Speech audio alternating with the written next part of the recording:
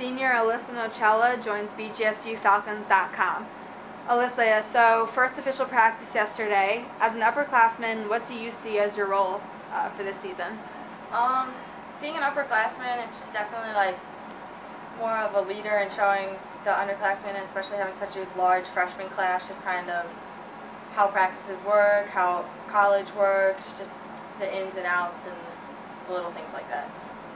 What has this team been working on this off-season? A lot of conditioning, strength, cardio is a big thing. Right now, especially since official practices started, more skills and just fine-tuning everything, and then eventually pushing into halves of routines and full routines. So what would be some team and individual goals for the 2016 season?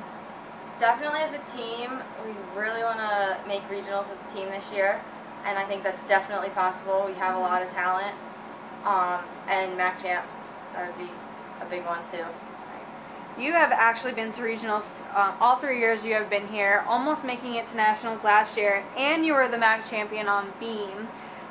So before you leave here next May, what would you like to accomplish? Definitely those 2 team goals of being MAC champs and making it to regionals as a team. And then individually, I'd really like to make nationals. I got really close last year, and that would just be like a great way to finish off senior year. Right. Okay, thank you.